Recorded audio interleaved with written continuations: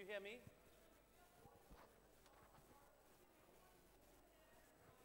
Is that better if we do that? Okay. Okay. So, welcome, ladies and gentlemen. First of all, an apology. This is a desert. We don't normally do rain here. But this is only the second time in a decade of events here that we've had any rain at all. And I'm afraid you just hit the unlucky morning. But thank you very much for bearing with us. And I'm particularly apologize to our two speakers for having their sessions cut in half. But I think it's the only thing we can do this morning. And thank you for your good humor and putting up with all this. Could everybody in the middle sit down? I don't mind people in the middle at all, but can we have everyone done, please? Okay, so this session is on the Buddhas of Bamiyan. I did a special prep for this session by flying in November to Bamiyan with my family for a family holiday. I highly recommend it. It's one of the safest places in Afghanistan. You get beautifully looked after by the Hazara, and it has a 5-star hotel which serves very good Japanese food. An easy hop to Kabul, just an hour from Delhi, and another half hour in a little Tupolev will take you to the subject of this afternoon. So we have two very distinguished speakers. Llwelyn Morgan, the author of the Buddhas of Bamiyan, the go-to text on this, a splendid book in itself, and Barry Flood, who is a professor of art history, a specialist in iconoclasm and early Islam, and he will be telling the story of destruction, while Llwelyn will open now by telling the history. Could everybody quieten down at the back, please? Could we have no chit-chat? And could the volunteers keep everyone quiet? Please, no more. Okay, go, Llwelyn. Right, splendid. Am I audible? Yes, brilliant. Okay, no, I remember that Japanese hotel very fondly as well. I remember staring across at the Buddha cliffs at Bamiyan, eating Japanese food whilst Blondie played on the iPad to my side. It seemed well. That's a theme of the meeting of cultures, which is what I'm talking about here in the time I have.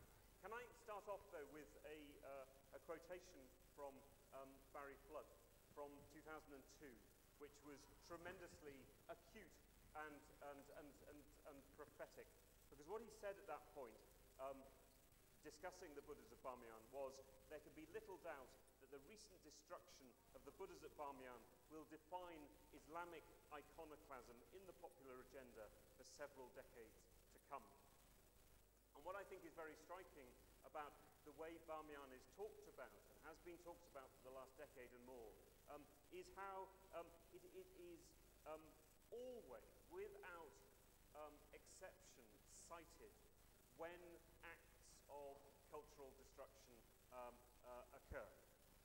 So whether we're talking about what happened in Timbuktu in Mali, what is continuing to happen in ISIS-controlled areas in Syria, in Iraq, even what's happening or what's said to be happening in connection with archaeological excavations in Afghanistan, ongoing archaeological excavations. Bamiyan is the point of reference whenever any destruction to cultural heritage is proposed.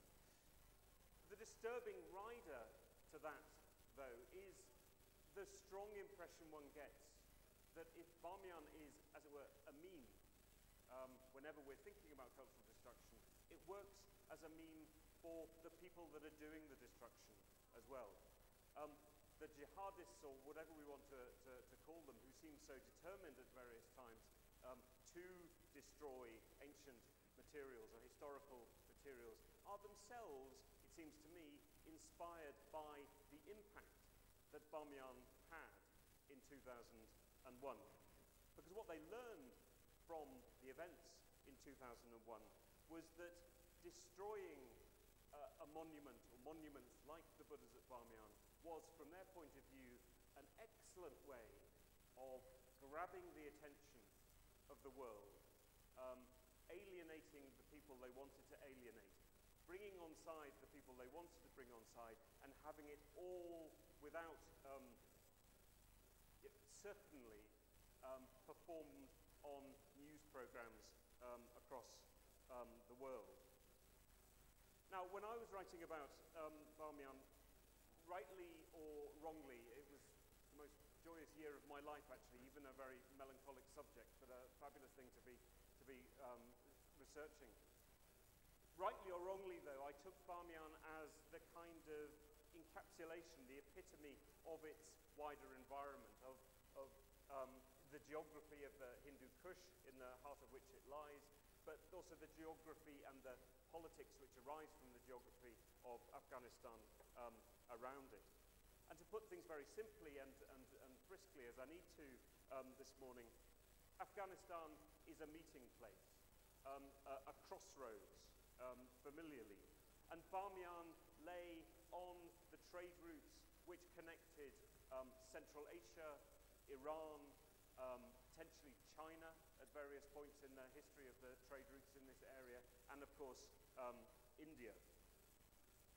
That position of Bamiyan left it a wonderfully richly complex place. The Buddhas themselves were display the influence of the Gupta style of sculpture. At the same time, there are elements of sort of Greek representations of hair and such things. The people that lived in Bamiyan were Iranians who followed an Indian religion. Their Iranian language at the time that the Buddhas were constructed was probably written in Greek script. You know, this is a wonderfully complex place that its position, its geographical position, had created. My point, of course, here is that the Hindu Kush and Bamiyan at the heart of the Hindu Kush, and indeed Afghanistan more widely, is a melting pot. But melting pots always have the potential, always contain the ingredients to become not so much places of meeting and greeting, but places of conflict between the cultures that make them up. And this is far too simplistic, and I could argue this at greater length, but I very much see the act of the destruction of the Buddhas in 2001 as an attempt to separate cultures, an attempt to generate conflict between cultures. One way I would make that argument very quickly is that if you, I don't encourage you to do this because it's a depressing thing, but if you go on YouTube and listen to the things that bin Laden was saying in 2001 after 9/11, he takes iconoclasm, the destruction of idols, and turns it into, or makes of it a metaphor for his much wider agenda. So he talks about America as Hubbah. So he turns America metaphorically into the idol that Muhammad found at the Kaaba and removed. So America is an idol that must be destroyed, just as the Buddhas were idols that had to be destroyed.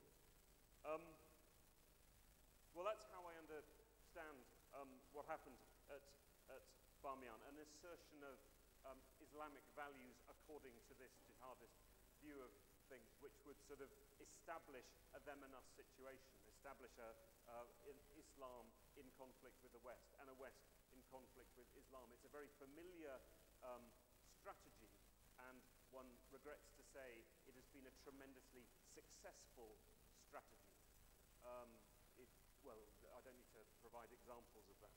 But let me end with some kind of antidote to it, something that I think is much truer to the history of Bamiyan under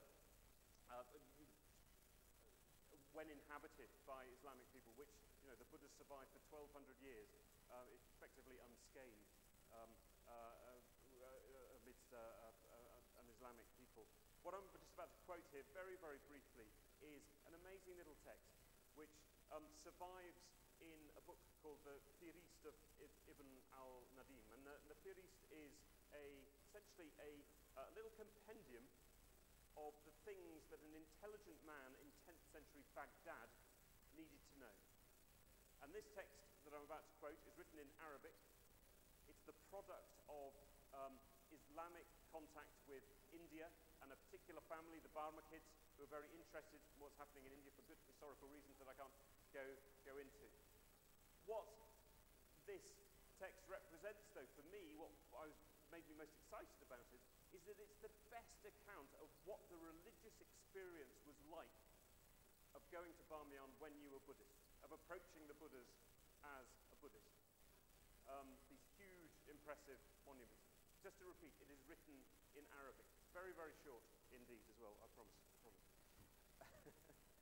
So, the people of India go on pilgrimages to these two idols, bearing with them offerings, incense and fragrant woods. If the eye should fall upon them from a distance, a man would be obliged to lower his eyes, overawed by them.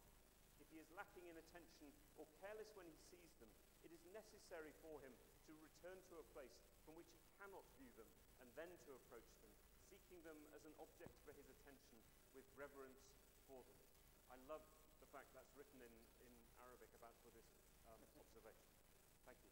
Well, and just before we hand over to Barry, a particular bit I enjoyed in the book was where you quote a Victorian traveller, William Simpson, imagining a meeting of all the different colossi of the world. Could you just summarise that?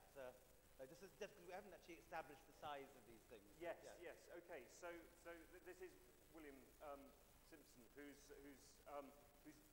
working on material that had been sent to him by the Afghan Border Commission, a bunch of sort of British officers who are wandering all around Afghanistan, going a long way away from the borders for whatever reason. What could the British be up to? Anyway, they go to Bamiyan, and they produced the most accurate measurements and indeed images of the Buddhas that had yet been created. And Simpson is back in London writing for the Illustrated London News, and he's got somehow to convey how big they are. And first of all, he has an image which compares the larger Buddha at Bamiyan, which is 55 meters tall. It's very, very tall. The empty niche, it's tragedy that it's empty, but it's still an incredibly impressive thing to look at. The larger Buddha is there. It's compared to its advantage with various statues. An Egyptian statue is one of them, I think. The only monument that's allowed to be slightly taller than it is the London Monument, which is a pillar in London which commemorates the Great Fire of London. But he has a wonderful little story associated with it, where he imagines all these great monuments of antiquity, Phidias's creations in Greece and Egyptian monoliths and so on, all coming to us at an annual general meeting of big statues and being overawed by the larger Buddha at Bamiyan, which looms over all. There's a lovely line where he says that if the Egyptian ones could stand up, they would be so high. That's right. Before we go on to Barry, could we please have silence on the balcony? And could the volunteers just encourage people not to chit-chat there? This is a session going on here. Thank you. You will be able to hear it better. Barry, go. My involvement with the Bamiyan Buddhas comes right at the end of their life story, and the tragic events of 2002, in the run-up to the destruction of the Buddhas, when the Taliban were issuing various edicts that were circulating in the Western media. And I noticed a discrepancy between the way in which these events were being reported as part of a continuum, a historical continuum of Islamic iconoclasm, and what the Taliban were actually saying, which nobody really was listening to at the time. And a couple of things struck me. One was how there was an attempt being made to create a historical genealogy for this act. So Mahmud of Ghazni and all the usual suspects were being invoked, but also the spectacle of the destruction and the paradox that it was leading to an image of destruction, because that was the end point, a video of the destruction which was circulated with texts from the Quran recording Ibrahim's destruction of the idols of his people, the foundational act of monotheism. So there were a number of paradoxes involved in this, and at a certain point the Taliban, the director of the Metropolitan Museum in New York, offered reportedly, I think erroneously, was reported in the media to want to buy the Buddhas to protect them. And the Taliban actually issued an edict in response, quoting Mahmud of Ghazni in terms of Somnath, when reportedly the priests of Somnath tried to ransom the idol, saying, should I be known to history as a broker of idols or a breaker of idols? So I started trying to put together an analysis of these events, which eventually took me rather far from the standard media interpretation of a kind of historical continuum, which was exactly what the Taliban wanted to suggest, that this stood in a long line of acts that were really the same kind of acts. And in fact, this seemed to me rather different for many reasons. One, because it was a spectacle that really exploited the global media in a way that was new, especially digital video technology, the circulation of videos.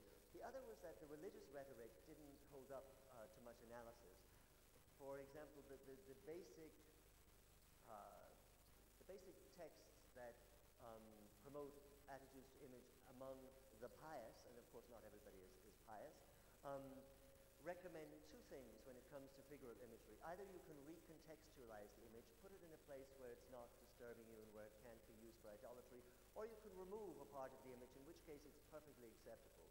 We have, at the time of the Taliban, 1,500 years of Islamic jurisprudence that built on these precepts that all says the same thing, that essentially if you remove a part of the image, even an anthropomorphic image, it's perfectly acceptable.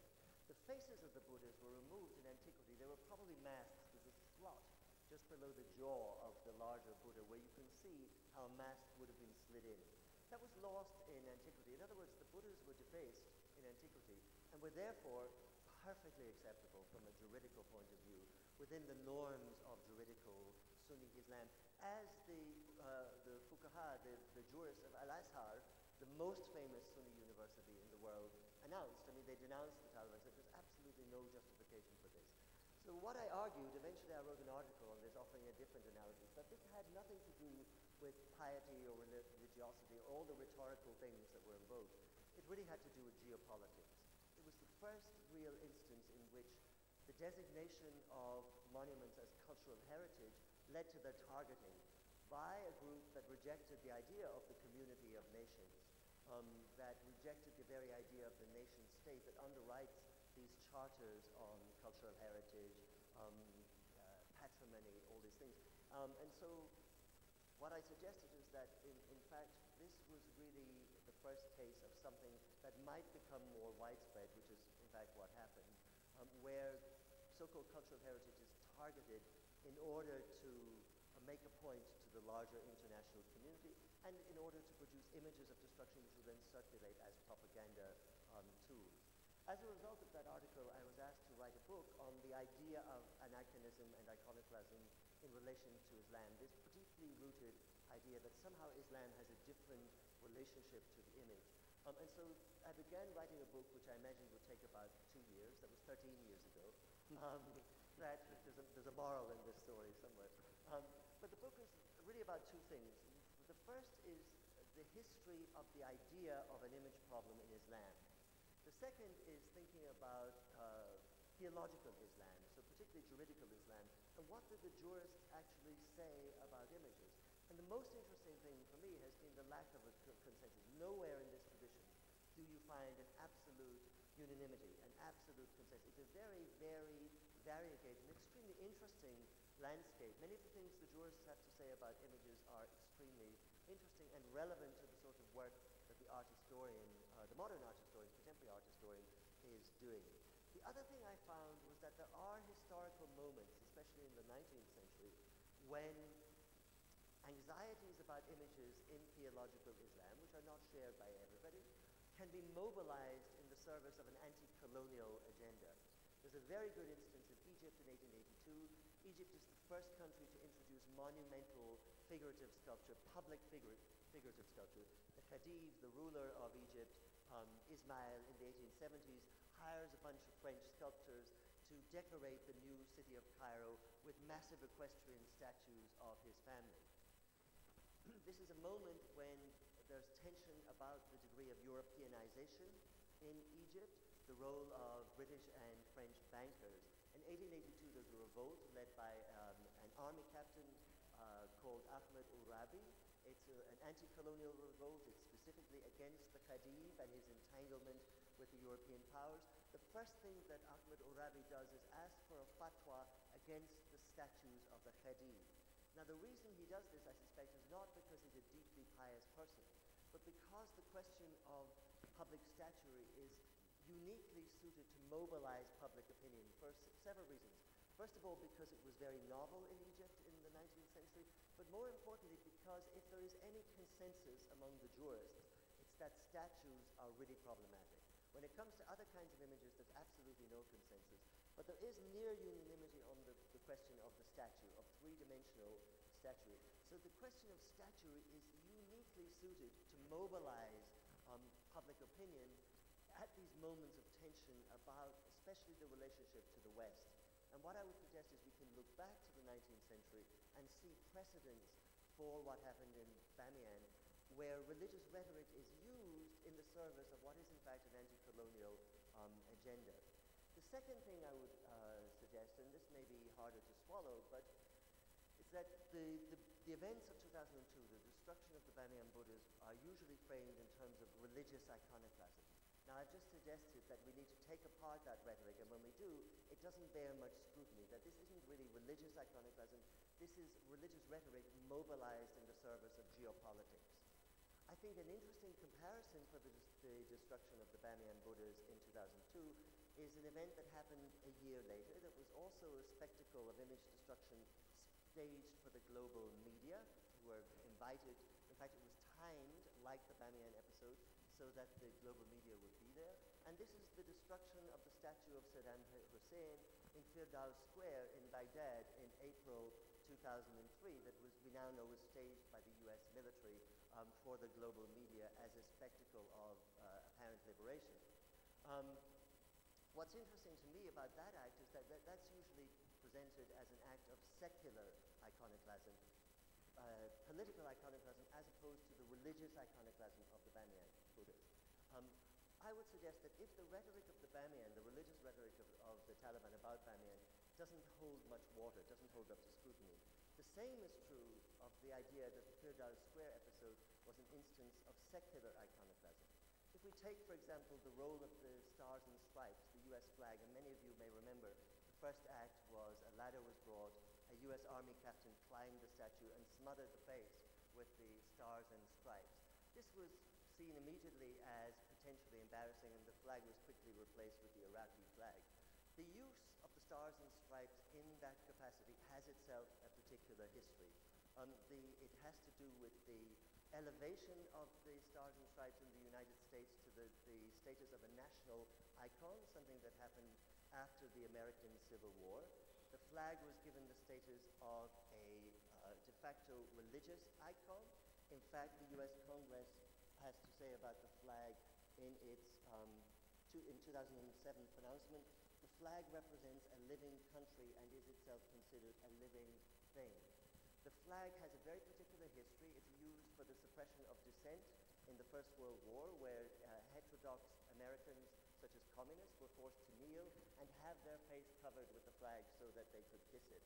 So the veneration of the flag as a national icon has a long history in the United States. The flip side of that is that there's been a number of court cases in the United States by those who refused flag veneration as an act of idolatry. In the 1990 case, for example, in 1990, when the issue of flag burning, whether or not it was permitted to burn the flag, was debated in the US Supreme Court, the proponents in the law case denounced the flag as a golden idol. In 1943, for example, the Jehovah's Witness brought a case to the Supreme Court resisting being forced to venerate the flag, and it was accepted that the flag, by the Supreme Court, that in a landmark ruling, that honoring the flag was in fact honoring it as a sacred icon, and compelling the Jehovah's Witness to venerate it forced them into an act of idolatry comparable to the worship of the golden calf.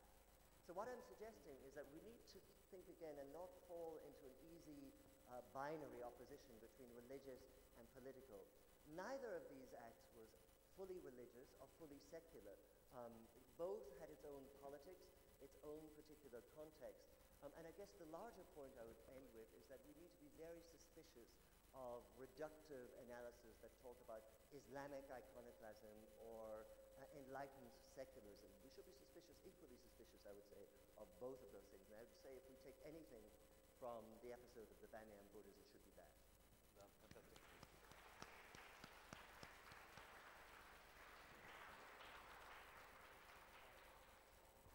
Just to round up, I think I should ask Llwelyn this.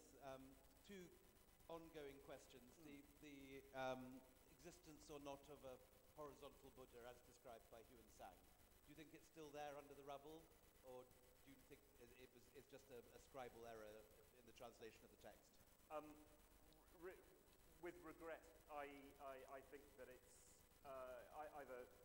that it's a scribal error. I mean, that's such a tragic thing to say, isn't it? That you have a 1,000-foot monument, and it's just the result of a scribe making a mistake with his digits. But I think that's probably true. There's quite an interesting... They did find a small horizontal. They found the archaeologist who was desperate to find this, a chap called Tazi, who's Afghan French, did find, looking very, very hard, thought he found something related to the larger one, didn't pan out.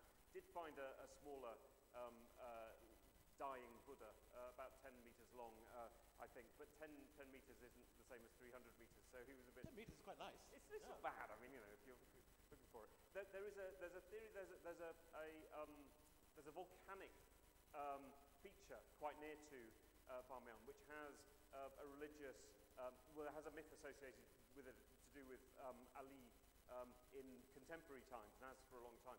And there was a theory, which is quite appealing, that might have been turned into a Buddhist symbol. So that might have been turned. It's a long, low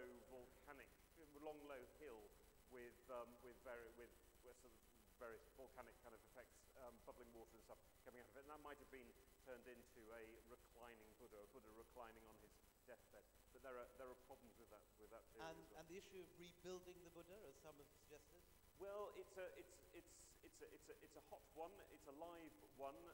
You'll have seen there were reports recently about a German NGO which rather naughtily reconstructed one of the Buddhas in such a way that it looked like their feet. They said it was just coincidental that it looked like feet, I think.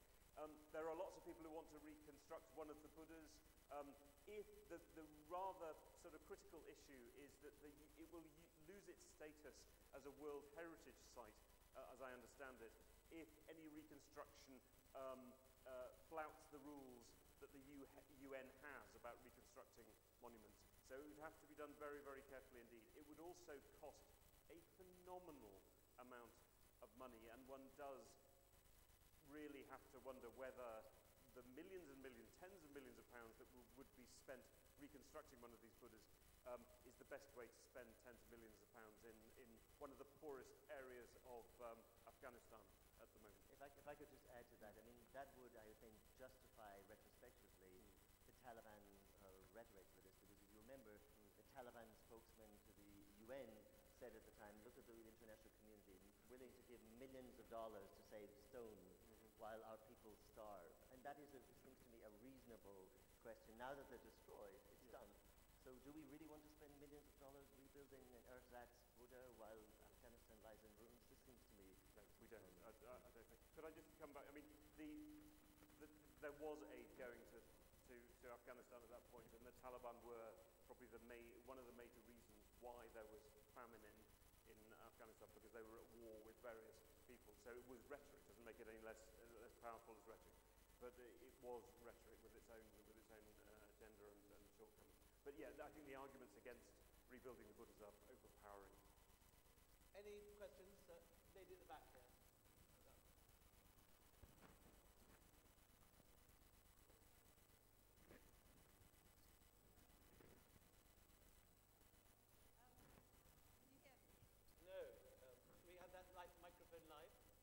Hello? Yes. Good. I think it was Robert Byron in the 1920s criticised the Buddhas from the aesthetic point of view. Yes. Is it just gigantism that has produced this symbolism that they now hold? Were they really... It's a lovely quote, isn't it? He says, it's as if they gave a load of Hellenized navvies pickaxes, gave them some horrible Gandharan Buddha and told them to get on with it. That's what he says. Yeah. Right, yes. I in your comment. Well, yeah, I mean, to a large extent, I think the celebrity of the Buddhas was to do with their size and their location. I mean, they are really in the middle of nowhere. They're in the middle of the mountains. You're traveling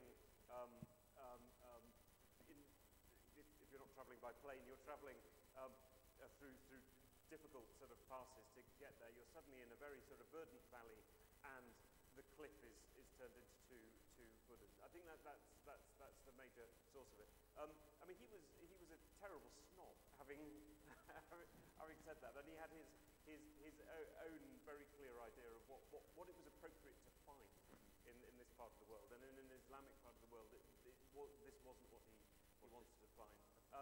Goethe says quite similar things actually, without the personal experience of the place. But, yeah. At the front here.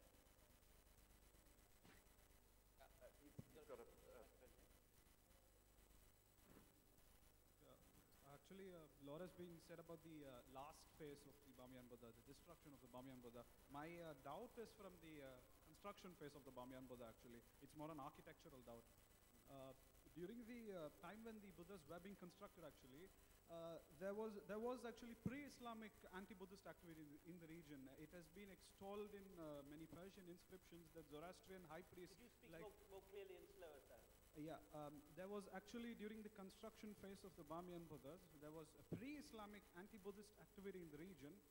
Zoroastrian high priests from the Persian Empire has actually licensed vandalism of Buddhist temples and monasteries. So my question is, even though the Persian influence in the region at the time was destructive, how is it that Sassanid architecture actually found its Sassanid architectural concepts found themselves in the statue itself? Or is there a difference between Bactrian architecture here and Sasanian architecture? Sasanian influence on the How did Sasanian architectural influence seep into the Bamiyan Buddhas themselves? Well, I mean, more in the wall paintings. More in the wall paintings. Yes. I mean, it's really fascinating to study the iconography of the wall paintings, in particular the ones that don't exist anymore at the top of the alcove where the Buddhas were. We should perhaps just say, actually, for those that don't realize, as well as the two Buddha niches, there are, I think, 1,000 caves. Paintings of 1,000 caves, many of which were, the majority of which were painted. including the caves in which the Buddha is Including the caves, and the niche above the Buddha had a particularly complicated Zoroastrian Greek Helios image. There are all kinds of. I mean, the Sasanian influence and possibly distant Greek influence on the imagery. To compare it, there are only 26 painted caves at Ajanta. There are 1,000 at So we are made to assume that the architects were a combination of people from many nations at the time. You can assume. I mean, the question was, can you assume the architects came from many nations? I don't think you need to assume that. I think you just assume that the people that were there were influenced. You know, had received influence from all kind of areas. There's a parallel actually in the. I mean, look up the Begram Hoard, which is apparently a merchant's hoard surviving from the early centuries AD. Sorry. And there's a big question about it. Is the various pieces of, I mean, it's beautiful stuff in many cases. Are they all imports? You know, are they all coming from the Mediterranean, Central Asia and India and the rest of it? Or are they actually being made, Begram is north of Kabul, so or are they being made by highly skilled artisans who've inherited these influences from all over the place? And there's an interesting argument based on whether a particular goat is native to the Hindu Kush, which it all hangs. And stylistically very close to Sanchi. Yeah, absolutely, yeah.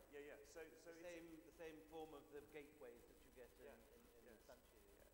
So I mean, don't play down the potential of the locals that are making this stuff. I think. Ladies and gentlemen, we have to stop now. The good news, looking outside, is that the sun has come out. So after lunch, normal service will resume. A big round, please, for two gentlemen, Llwelyn Morgan, Barry Flood. Please join me in thanking our sponsors for the session, the Aga Khan Foundation, our speakers, Llwelyn Morgan and Barry Flood, and our chair, William Dalrymple.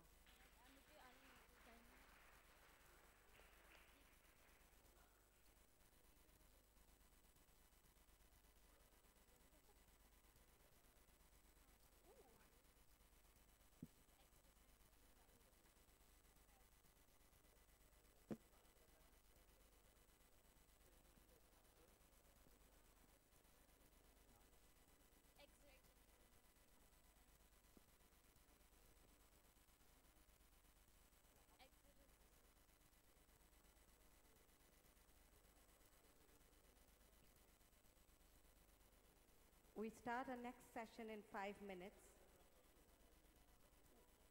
Wordsmiths, the power of words in 5 minutes. The other program, we've got 3 venues running. The Mughal tent, where we